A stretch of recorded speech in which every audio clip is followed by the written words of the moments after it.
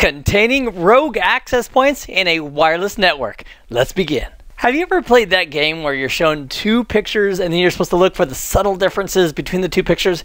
Well, we're going to play that same game, you and I, with these wireless networks. Now, I've got several different devices advertising an SSID of local-fast.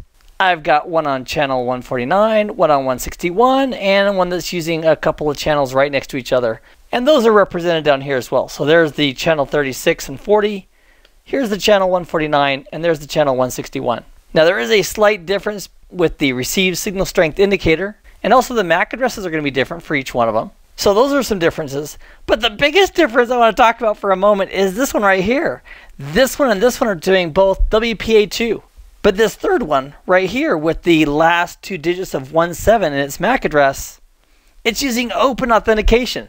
It's very likely that if this was a corporate infrastructure, what we would be looking at is some access point that is a rogue device that's trying to lure in some customers. If someone in your environment, whether it's an airport, at your corporate network, if they're emulating or spoofing your SSID, trying to lure people in, it's very likely malicious. And secondly, if we have a customer like Bob that associates with this rogue access point and starts using it, then the attacker who has that rogue access point can now perform a man-in-the-middle attack and eavesdrop on all of Bob's traffic. So here's what we're going to do. We're going to use a wireless LAN controller, and the wireless LAN controller knows exactly which access points it manages. Now the cool thing is these access points, they are not by default just sitting there servicing their customers on their respective channels. They're also periodically scanning the other channels, gathering information which they feed back to the wireless LAN controller. Part of that information it gathers is information about access points that they see. So when the wireless LAN controller sees an access point that it doesn't manage and isn't part of the wireless controller family, it's going to classify that access point as a rogue. So our very first step inside the controller is to take a look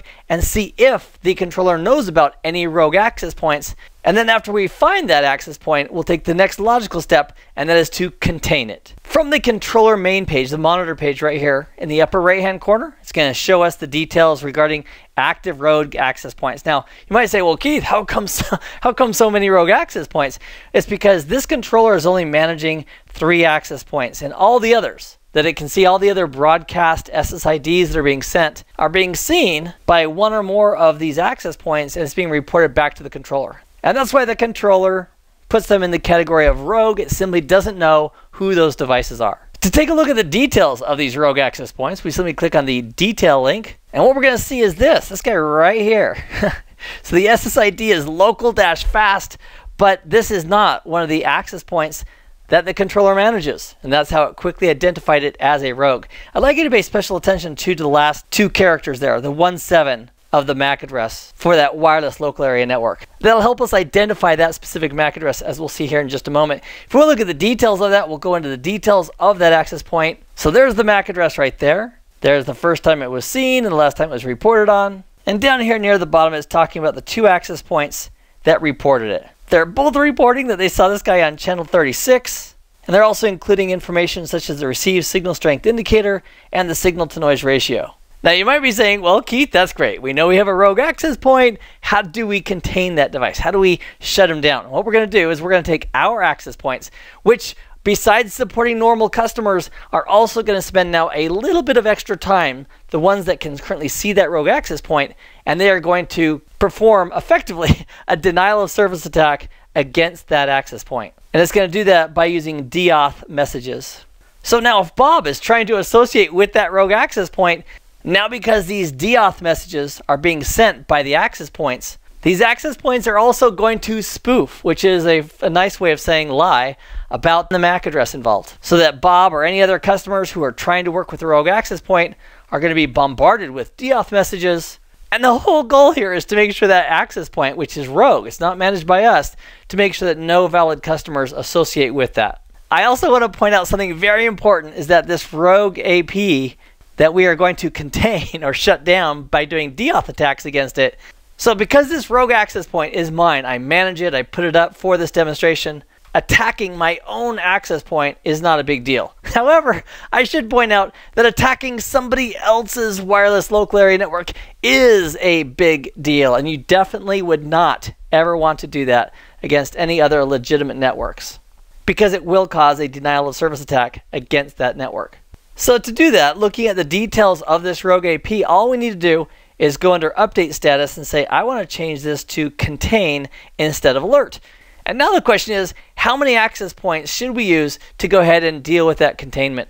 Well, I only have 2 access points that are currently able to see the rogue device. So if I wanted to use both of them to send the deauth messages, I'd simply say 2, and then we'd simply click on apply to make that change. And it gives us a little warning saying, warning, Will Robinson, this could be illegal. But because it's my own access point, I am going to click on OK.